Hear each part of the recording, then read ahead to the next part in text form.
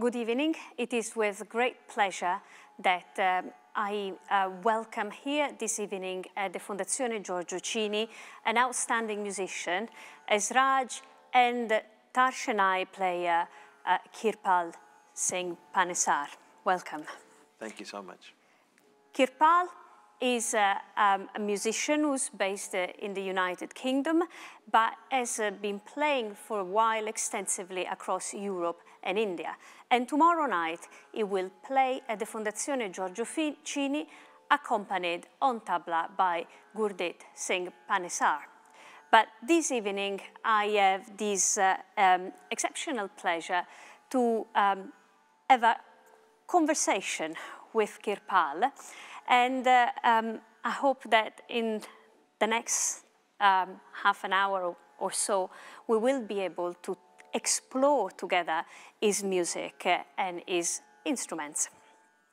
So, Kirpal, maybe we would like to break the ice, so to say, talking a little bit about your background as a musician, your experience and your learning experiences, please. Okay, indeed.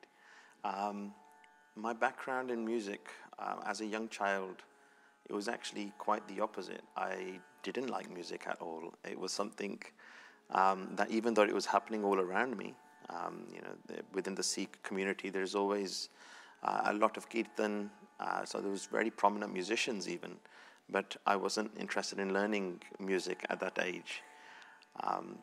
But we used to visit India very often, and to see our Sikh blessings from our Sadhguruji, Sri Sadhguru Jagjit Singh Ji, who themselves were a great musician and very much encouraged every child to learn. In their headquarters in Punjab, in Pani Sahib, for the past 100 years, every single person over there has learnt music. So we went to visit them and just to seek their blessings, not having in our mind that, you know, that music is going to become such an integral part in our daily lives. When we paid our respects, Sadhguruji asked my father that, you know, do your children learn music, as they would often ask. And my father explained, you know, that I've tried to get them to learn, but they're not very keen. At that stage, then we sought their blessings, and with their instruction, I became the student of Ustad Surjeet Singh Ji, who's a disciple of Pandit Ram Narayan Ji, who plays sarangi. And that's where my musical journey started from. And because of Sadhguruji's blessings, my Guruji's blessings, you know, the music that I didn't enjoy once upon a time, it became, you know, the center of everything. I remember finishing school and trying to get home quickly, just so that I could get extra time to practice. And later on, I started learning from Ustad Gurdev Singh Ji, who is a student of Ustad Amjad Ali Khan Sahab. You know, they helped me a lot in my music with esraj and dilruba and shehnai. And as my playing of shehnai developed, with Sadhguruji's blessings again, they instructed me to go to Benares and become the disciple of the legendary shehnai Ustad Bismillah Khan Ji. And spending time with Khan Sahab was such a blessing, such a great experience. And, you know, looking back at the journey that I've so far walked on and the journey ahead, you know, I've got so much respect for all of my ustads, especially for Sadhguruji, who set me on this journey. I'm very thankful, feel very blessed. And this journey has led me onto this stage here talking to you. So I'm very, very lucky, consider myself very lucky that I'm doing what I am doing, and I enjoy doing what I'm doing. Thank you. So I think in this brief outline of your musical upbringing, you've already touched on a lot of interesting topics that I would like to explore with you. You know, a training that goes in between instrumental music and string instruments, but also with Bismillah Khan Ji, with the shehnai, and the different instrument voices that you have been learning, discovering, developing, enhancing with your own style and experience. So maybe we could look at the instruments and maybe we can start with the esraj, and if you could take us through the instrument to the understanding of the organology, the way the instrument is built and works, and also its developments. Okay. So most people are very familiar with a sitar, or a guitar at least. You know, much like those two instruments, this has a fretboard, which is played with the left hand. The frets are made out of metal. The instrument itself is made out of tunwood, and it has goat skin on the bottom, which is the resonator section. Unlike guitar or sitar, this instrument is played with a bow. Again, it's made from tunwood, and it's horsehair that is used. The strings are metal, and when they're played, then it creates a sound like this.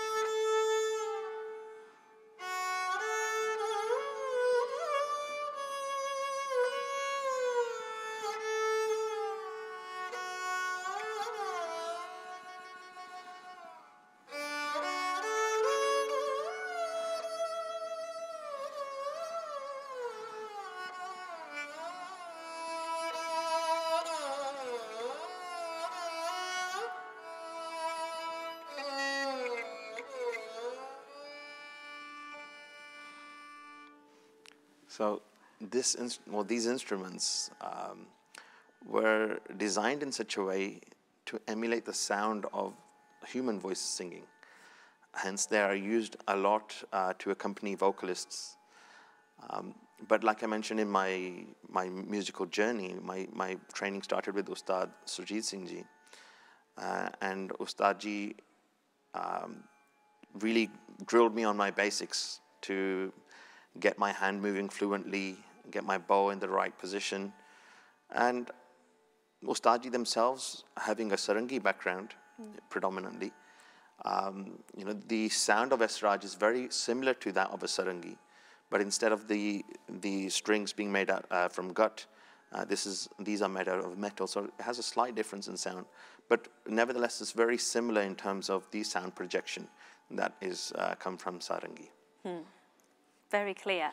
And similarly to other Indian lutes, for example, the sitar, it has a set of strings that are used for the production of the melody and a set of strings that are sympathetic strings. Sympathetic strings that are used for resonance. When they're tuned correctly and played correctly, then they vibrate and create a warm atmosphere, a warm sound. And can you say a few words about the history of the instrument? Yeah, certainly. So in terms of the instrument itself, the esraj is fairly young, you know, within, if you compare it to other instruments, perhaps just 400 to 450 years old. So it's not that old of an instrument. The origin of this instrument, many say that it's originated in the Punjab, but a lot of people say it's from Bengal, from the eastern side of India. And those are the two regions that it's mainly played in. Today you will find in a lot of Tagore Sangeet that this instrument is used, again, to accompany mainly. And within the Sikh Kirtan tradition, you will find these instruments are used extensively in both the esraj form and also in the shehnai form. Well, so since you introduced the shehnai, maybe we can extend to that. So at the start of the 20th century, when sound production and recording sound in studios was not done as good as it is today, there was a lot of experimentation happening using gramophone technology. So this attachment that I'm adding now, this piece here, I'll just move it towards the camera so you can actually get a better view of it. This piece here is what you find on the gramophone. So it's the same thing that you used to have a pin on there and you used to put it on with the LP player. So this is exactly that same piece. And this is the horn, which is smaller than the one that you would find normally on a gramophone. But yeah, so this was used on the esraj to try to actually capture the sound so it would avoid the sound spilling into the other recording equipment that they had. But what they found is when they attached this to the esraj, it changed the sound into the sound that was very similar to the Indian version of the oboe, which is called the shehnai. Because it's played on a string, and the word for string in Hindi is tar. That's how it got its name, tar shehnai, which basically translates to the stringed shehnai. So I'll just demonstrate this for you.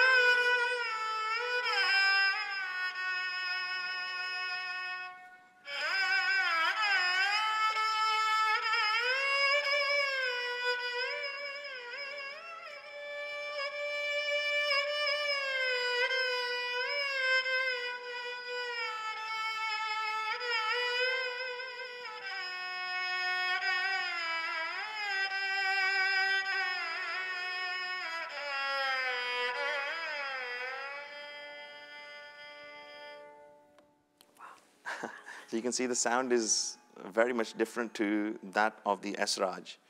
And with this attachment, the playing style of the shehnai and the range of sounds that the instrument overall produced was increased a lot, which gave the instrument a lot more scope. Shehnai is an instrument that it stands out from any other instrument that's being played. So there could be a full orchestra set, and as a shehnai starts, you can hear it above. It soars, the voice of it soars above everything else. And having the ability to create that sound, but at the same time being able to play the gayaki style, which is the vocal style, really gave this instrument, its limelight and its place. It was a very famous instrument between the 50s and the 80s. But with time, with the advent of new technologies, keyboard, and other digital recording equipment, the learning of this instrument became, it decreased, and the popularity therefore diminished. But again, due to large efforts, especially within the Sikh community with Sadhguruji's blessings, this instrument is now seeing a revival. I myself teach it within the UK, and during the pandemic all across the world on Zoom and Skype and things like that. So I've noticed more and more people I've seen, and it's great to see that so many people now want to learn this instrument, which is very nice. Since you're talking about learning, I couldn't help thinking. I was trying to figure your learning from Bismillah Khan ji and how you would sit with your tar shehnai while he was, I suppose, playing his own shehnai, and you were learning his compositions. So my learning experience with Khan Sahab, I mean, just the whole experience of becoming their instrument was a very lengthy process. But a very great process, that I've learned so much from. Khan Sahab, when Sadhguruji instructed me to go to them, I went to Benares, and before I met Khan Sahab, he said, I'm actually very busy at the moment, so come next time, come again some other time. I didn't get to meet them even. And a few months later, Sadhguruji again arranged everything and sent me again to Benares. So again, caught a flight, I got to Delhi, caught a train, which takes 2 days to get to Benares. Again, got to Benares, and then Khan Sahib said again, you know, I'm not feeling right, and something's happened in the family, please come again. And I didn't get to even see them. Even on the third occasion I went, you know, not to sort of repeat the story too much, on the third occasion they sent me back. And on the fourth occasion, when I went, when I got to Benares, I found out that Khan Sahib is actually on his way to Delhi now. He's about to catch a train. And I had come by plane that time because I was fed up of going on the train journey all the time. And so we booked a train ticket and just sat in the train, and we thought, you know, within the next 2 days, we'll see if we can find Khan Sahib on the train. Then just coincidentally, Khan Sahib's seat was opposite our seat. So that's where I met my Ustadji for the first time. That's where I paid my respects. That's where he decided to accept me as a student. And he then later said, you know, like we check if something's cooked or if it's ready. You know, this is what we want to see. That are you ready to hold on to this impart, like the knowledge that I'm going to impart? Are you ready to accept that? And it was like a test, but a test that really, I would say, tested my patience and tested to see, you know, do I really want to? Am I fit for that purpose? And you know, with the blessings of my Gurujis, my journey with them started. So when I would visit them, I was still studying at that time at school, and I could only visit them during my summer or Christmas holidays. And they would often sit on their roof, on a bed, and tell me to play. And then themselves, they would lie down. And then after I used to see that they've perhaps gone to sleep now, I used to, after a few hours, I used to stop playing to stretch my arms, and that's at the same moment they would wake up and say, carry on playing, you know, beta ruk kyoge, son, as in my son, why have you stopped playing? Carry on playing. And then when they see that I've been playing for a long time, just that one instruction that they'd given, then they would sing something. And they would say, now copy this. So I'll just give you an example of like how they would sing. Na, na,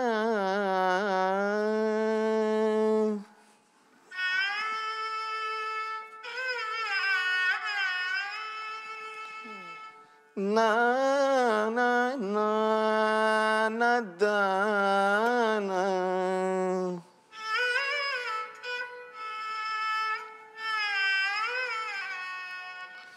Da, na, da, da, da.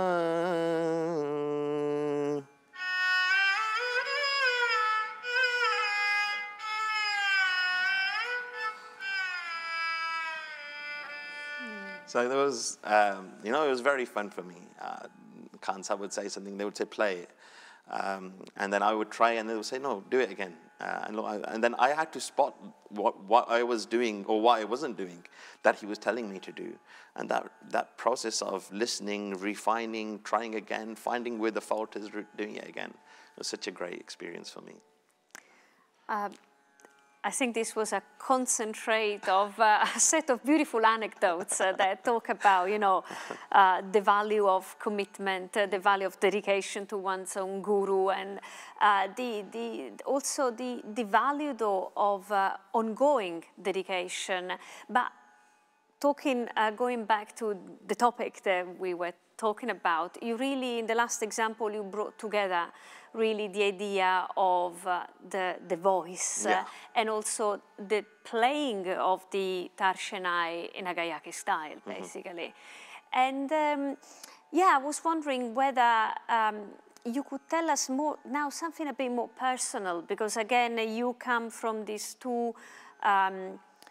two streams of learning, which, however, they're not separate, because in Indian music there is always a prominent position which is given to the aesthetics of the voice, or the human voice as well. So these two strands are not separate. Aesthetically, they converge anyway. But I was wondering if you could tell us about how you, as a musician, have created your own voice in between the shehnai and the esraj. Yeah, so like you've very eloquently put, There is so many different styles within a style, and being so fortunate to learn from different ustads who all played different instruments, I was able to pick up certain techniques from each ustad and then join them together.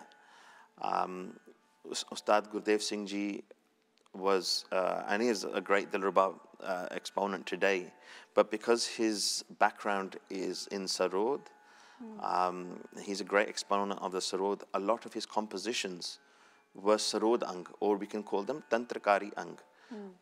So the rich background of having, to being able to play an instrument in that fashion, so like a plucked instrument, and then also combining it with the gayaki yang, able to actually sing through my instrument. I'm able to demonstrate both of those.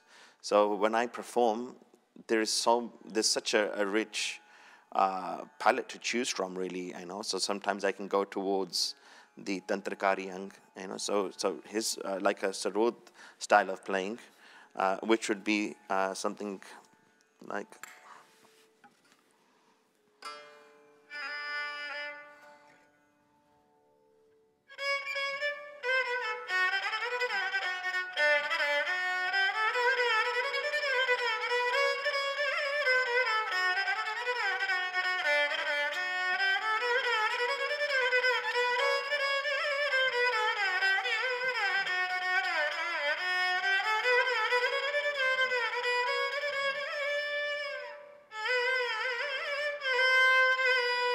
So this is the gayaki yang.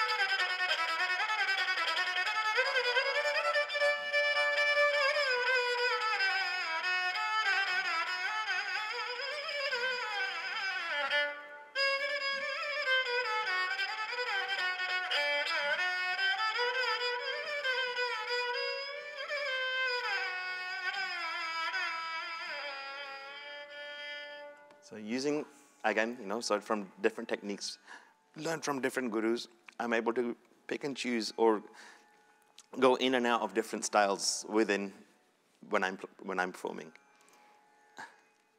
So can I prod you a little bit further on this? And again, I think that what I'm going to ask you is something that is incredibly personal, because I think it's really about the way that you relate to music. You have this palette, as you said, is quite wide, and there's a lot of color there, different techniques, different styles. When you play a raga, so do you think that maybe some rags are more suited to a particular style? And again, I don't think it's a theory, this is really your feeling, or do you think that is... So a rag, you know, and I often say this, it's not just a scale. A rag has its own personality. To get to know that personality, one lifetime is not enough. One of the first rags I learned was Rag Yaman. I still feel a great joy when I play that rag. And it still takes me into places I've never been to before. There are some rags that I would say are more popular and hence played more. But there's no one rag that I can say, you know, this is the one that I like. At the same time, as saying that, you know, if there's a flavor that you're enjoying, you kind of, you know, when do you stop? Like it's one of those things with all musicians. If they're doing something, it's very hard to stop them. You know, and you would carry on exploring that until that flavor, you know, doesn't diminish. So, you know, it's very hard to choose a rag. I think the rag chooses you. And once you start exploring it, the possibilities are endless. Even though there are boundaries in a rag, but the possibilities are infinite.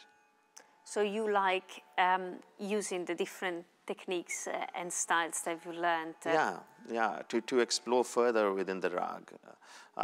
There's so many possibilities in between two notes.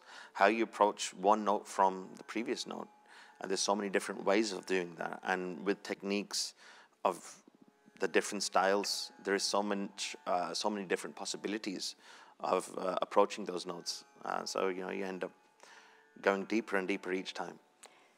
And do you think that, for example, a composition, the way you've learned, makes you feel, I wouldn't say constrained, but more bound to certain styles? So, for example, if you learn a vocal composition, or when you render a composition, for example, one by Bismillah Khan Ji, and you render it on shehnai, and how do you feel about presenting it in a different style, maybe on the esraj?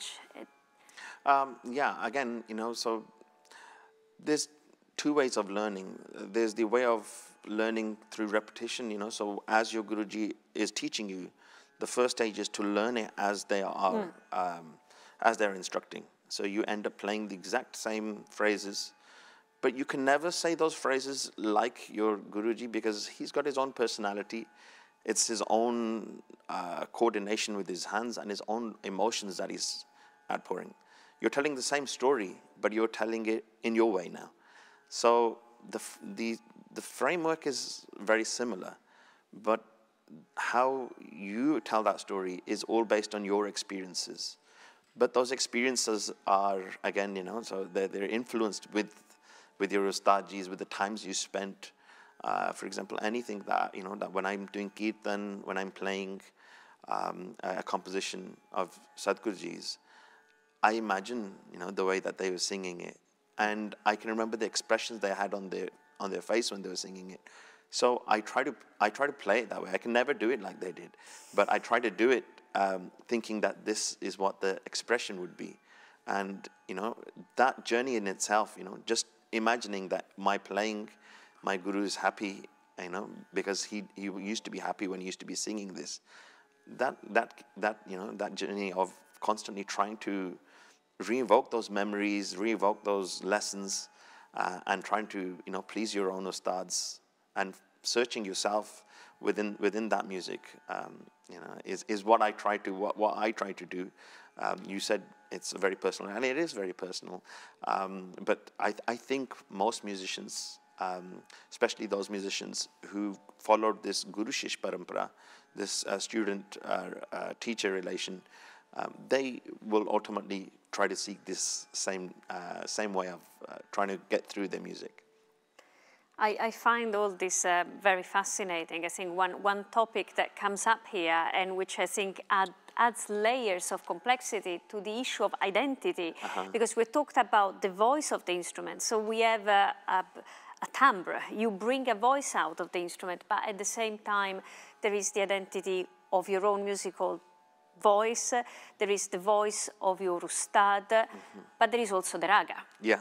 Because I'm thinking now more about tomorrow's concert, for example. I'm thinking about the people who are going to come and see you on stage. And one thing that you express very clearly is that it's the raga that chooses you.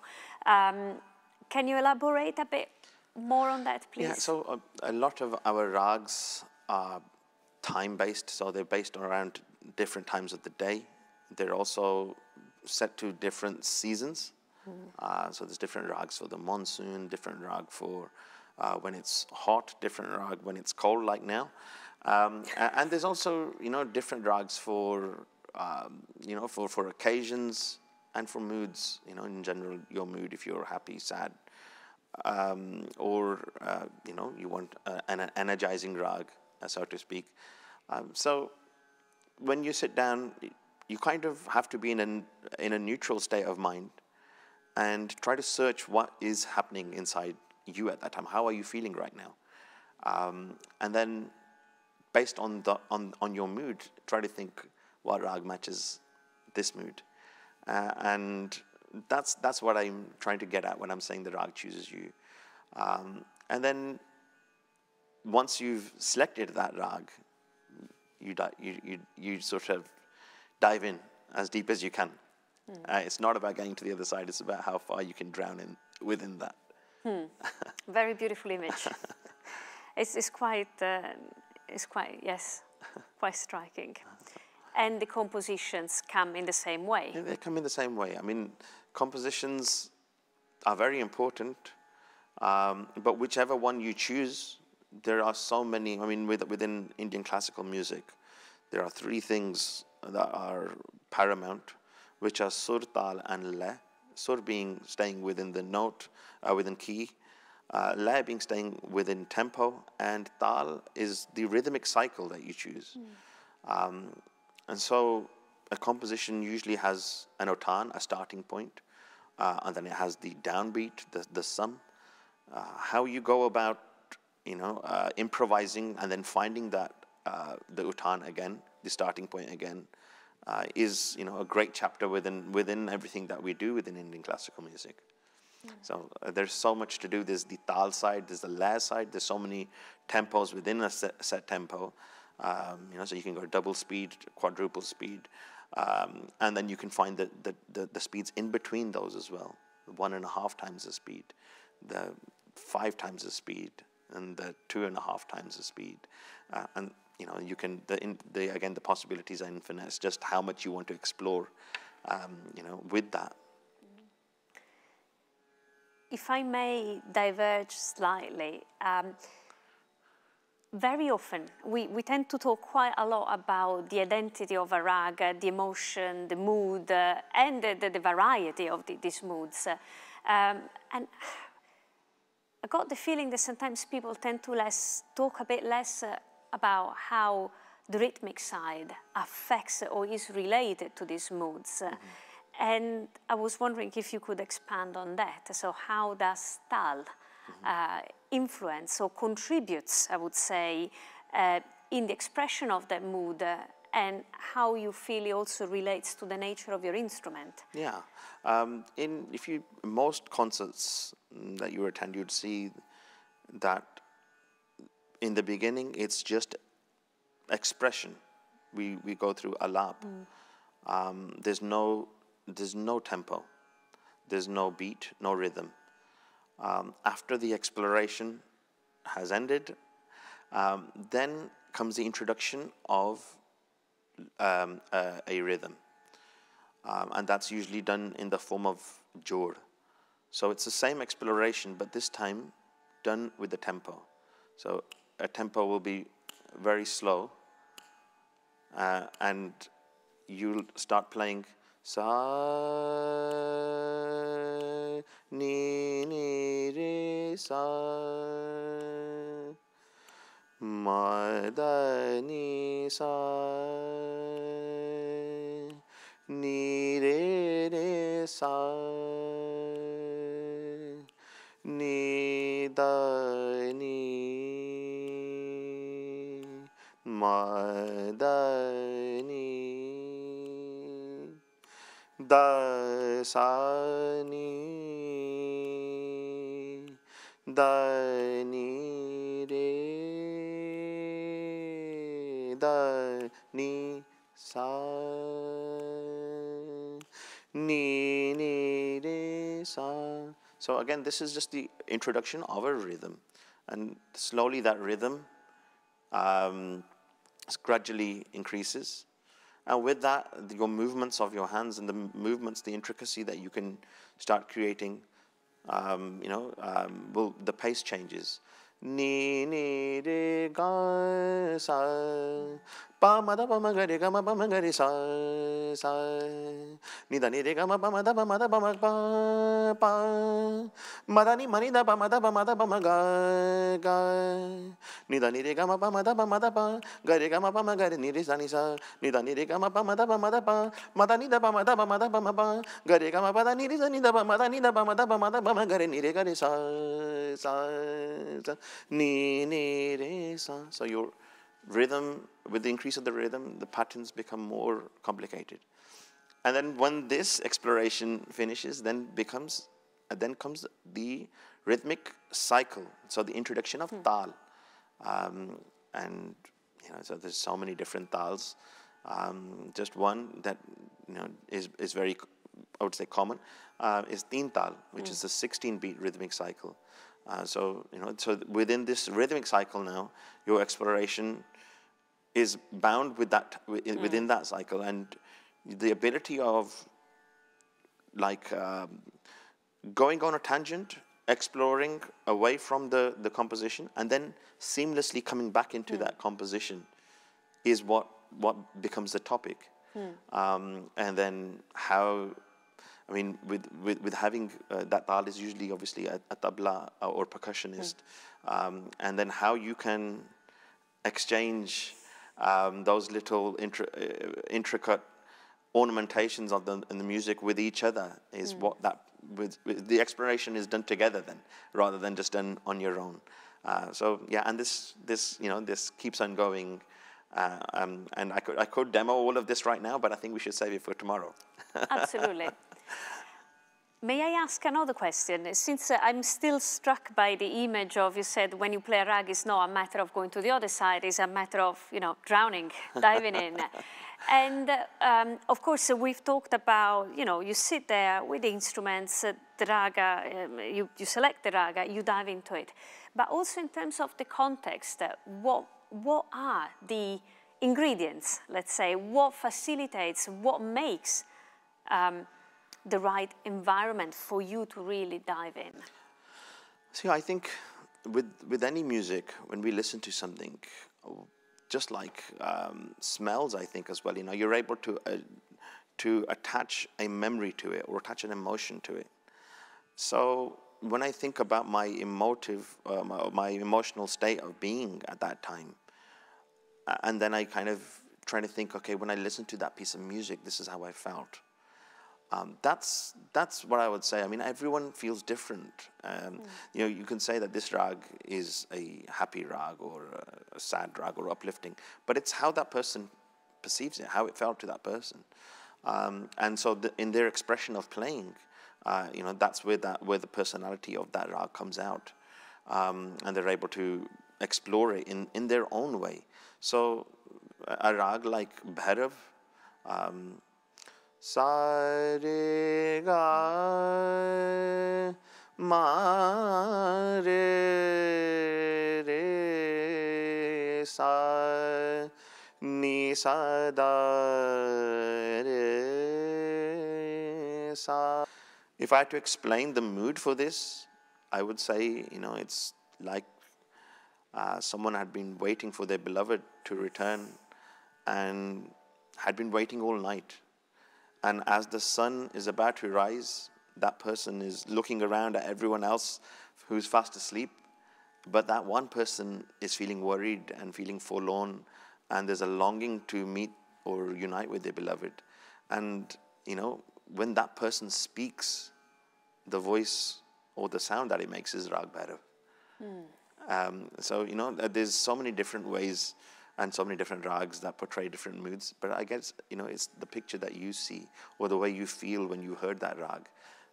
So that's what I can think of. May I ask you a little bit more about this image? Since you were giving this beautiful example, the vocal example.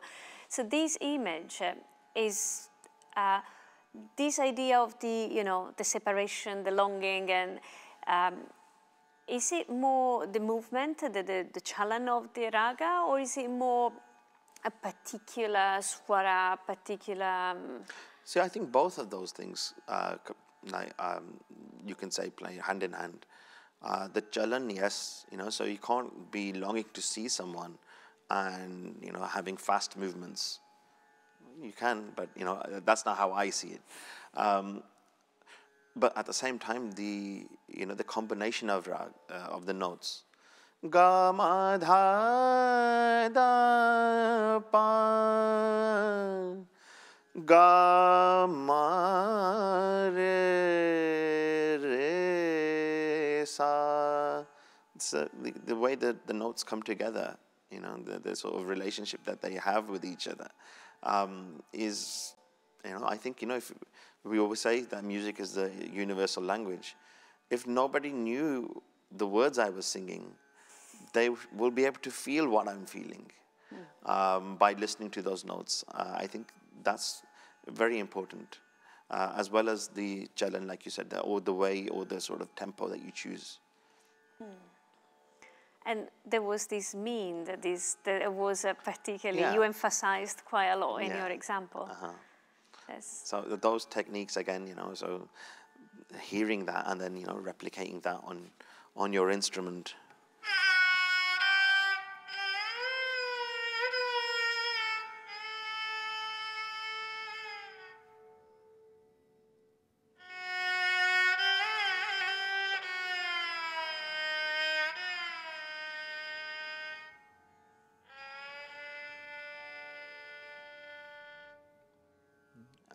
You know, so that's what we try to do.